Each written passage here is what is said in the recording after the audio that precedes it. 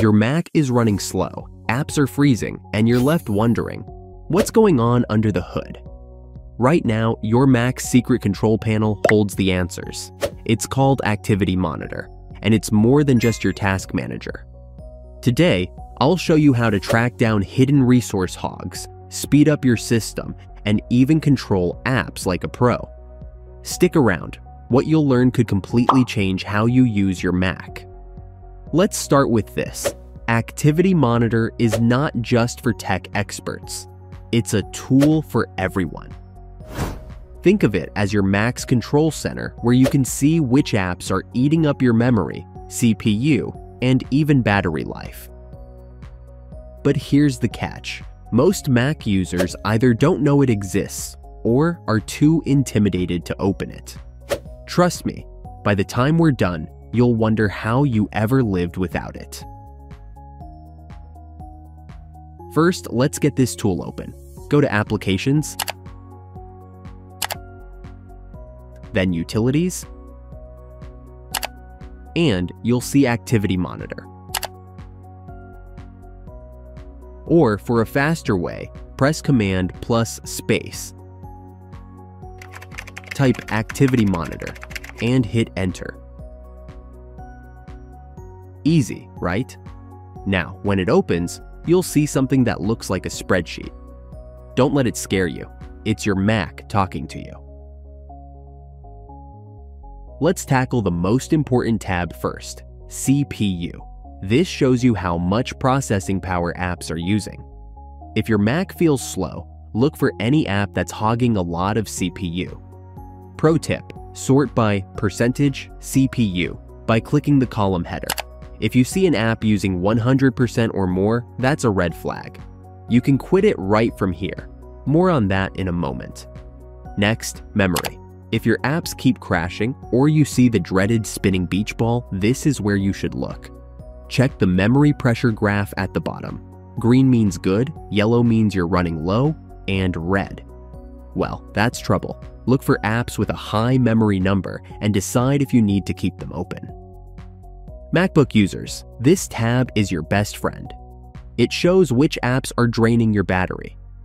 Look at the energy impact column. The higher the number, the more battery it's using.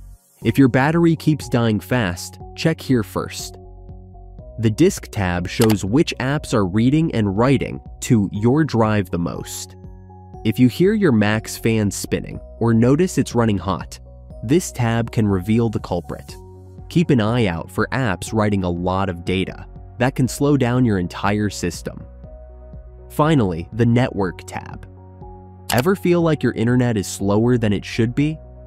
This tab shows you which apps are sending and receiving the most data. If you're on a limited connection or just want to prioritize certain apps, this is where you'll find out what's hogging your bandwidth.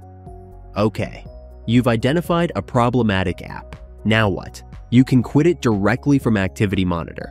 Select the app, click the X button at the top, and choose Quit or Force Quit. But a word of caution, only force quit an app if it's unresponsive. Quitting critical apps could cause problems, so double check before hitting that button. Here's a power user tip. You can customize the columns in each tab. Right-click on the column headers and choose which metrics you want to see. For example, in the CPU tab, you can add idle wake-ups, which shows how often an app is waking your Mac from sleep mode. Now that you're comfortable with the basics, let's look at some advanced features. Did you know you can sample a process to understand exactly what it's doing? Right-click on an app and choose Sample Process.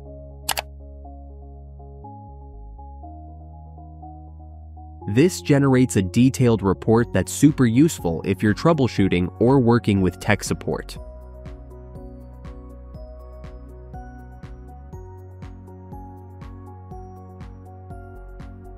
Activity Monitor isn't just a tool.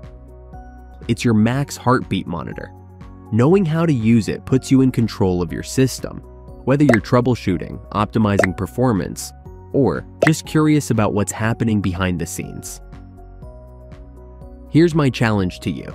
Spend 5 minutes exploring Activity Monitor today.